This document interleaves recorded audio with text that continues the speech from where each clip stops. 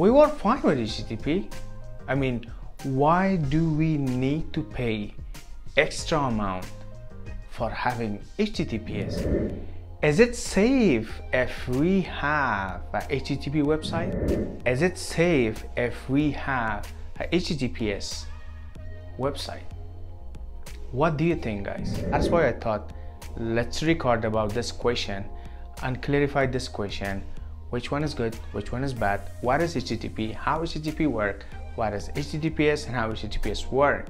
Is it safe to have HTTP or not? Is it safe to have HTTPS or not? So these all questions will be answered by this collection.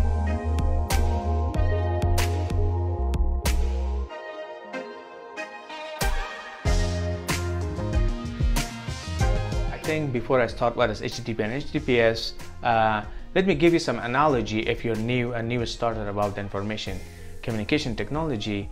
HTTP is a protocol, the same as HTTP is also a protocol. For example, if you know English and the other guys also know English, now English language as a protocol between you both that can communicate and know one another.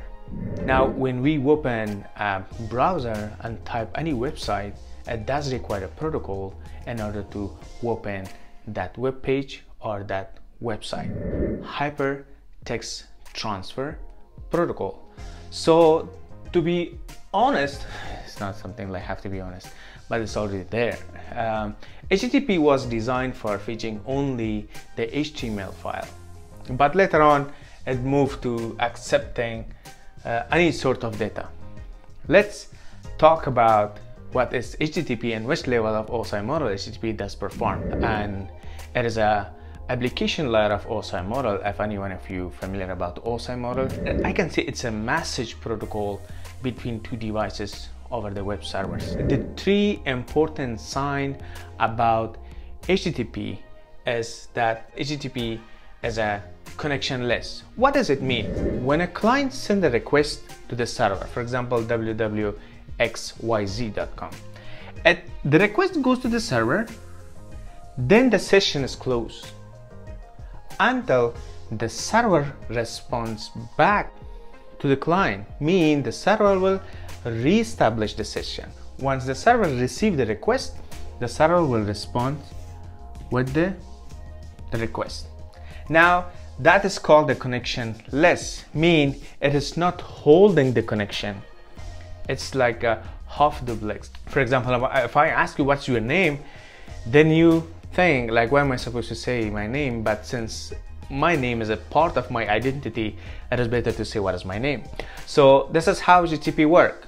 I ask you what's your name and you will answer your name again. The second important things about the HTTP that deliver any sort of data, whether it's a video, voice, data, movie, any types of data. But if both sides can read the data, if for example, if I send you a Word file, if you have a Microsoft Office, you were able to access the Microsoft Office. It's an example. The third important things about the HTTP is that HTTPS is stateless. What does it mean? When a client send a request to server, when a client send a request to the server and client, they know one another during of this session. That's very interesting. So if any one of you familiar about the connectionless and connection oriented about TCP and UDP, so kind of UDP, but I don't want to confuse you with UDP and TCP, but it is connectionless, and top of that it is stateless. For example, during of asking, hey, what's your name? If there's 1,000 of people and I ask, hey, do you mind tell me what's your name? The moment you say my name is, for example, John, and I will switch to another person, now the connection is gone. Mean I knew you during when I was asking your name. So I switch to the other person, now there is no connection and I'm asking another person. The same as with the HTTP. It's a stateless, server and client know one another during of the current request. I think this is a good way to put on. Yeah, during of the current request, they know. Rather than that, they don't have any information later on. If I ask the server, hey, you know the client A asks you this request, the server will say, excuse me, I'm HTTP. I don't care about who is asking this question. As for my information is available on the internet, everyone can access it. When a client sends a request to the server, the first thing, the client sends a HTTP request to the website. Server will hold on. If you remember, we said that it's a connectionless, and on top of that is a stateless. The server will hold and see which kind of request does client looking for. Then the server re-established another connection for client in order to access that website. So this is how the HTTP requests work. The problem with the HTTP is that the transition between client and server, they mostly use plain text. As most of you know that plain text is, if I request, for example, if I type ABC, the server will receive the same ABCD. There is no any encryption. The HTTP itself is delivering the raw information, whatever information you want to deliver. That is the biggest problem, I think. As far as I know, most of the company, they move to HTTPS. The plain text is not safe. If I say, for example, hey, do you mind to tell me your password? And instead of saying like, hey, you know, let me text you or I will give you a call, you will say, yeah, my password is abc@xyz.com. Well, everyone heard that. So what is the point? I think the same thing happened with HTTP. It's very raw. I mean, everyone can see it. I do remember, I don't know which year was that. If any one of you guys will remember, Facebook has been hacked. Most of the Facebook has been hacked while Facebook were using HTTP. That's another problem. See, I want to tell you what is the exact problem with HTTP. It is very easy for hacker. It's very easy for hacker to snap the client request and give them a fake version of the website, to deceive the requester, to show them a fake website of Facebook or any other websites. Like even nowadays, if your company has HTTP, it's okay. It is not something to say it is not safe. It is safe, but if a hacker want to get some information about your clients, whoever want to access your website, they can run a fake website similar of your website. They can deceive your client request and they show them a new request about the website. For example, you have a xyz.com. They decline access xyz.com, and there is another portion button like just hit the button and earn $1,000. I've seen most of the people, they said it's okay, I just try. What is the deal? What is the big deal if I don't click? But if you look at your original website, in your original website, you doesn't have that button. Since the hacker got inside your website, it's not inside, this snap, it's switching, it's redirecting. That is a good word. They redirect your request. They redirect your client request to their fake websites. When they hit the button, they will not earn $1,000. That was a ransomware, like malware and so on. You know about that stuff. If not, I try my best to have a particular video about ransomware. But yeah, HTTP is safe. It is not something like I said, it's not safe, it's okay. But if you're sharing some confidential, very important file and you have a more crowd on your website, my suggestion is to go to HTTPS rather than HTTP.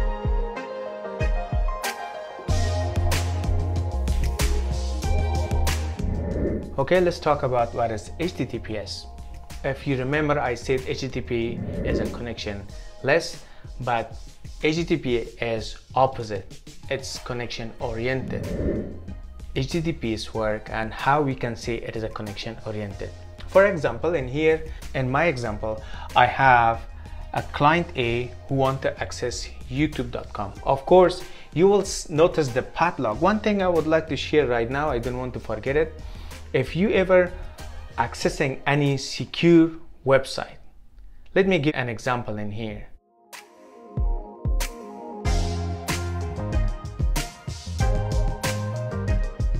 So in here, if you notice, there is a key, it's a padlock, we call it a padlock. So when you notice that padlock means the connection is secure between your computer and their web servers. So this is the first thing that you need to know, that the website is safe. There is no any chance for hacker to snap your website, to redirect your website, so on. So it is very secure, whether you're using ITL or SSL certificate. So when a client sends a request to the Google, it's very interesting, I need your attention in here. For example, the client says that give me youtube.com. What is the responsibility of Google server? It send the request back to the client, say sure, wow, sounds great. So here's my certificate and here's my public key.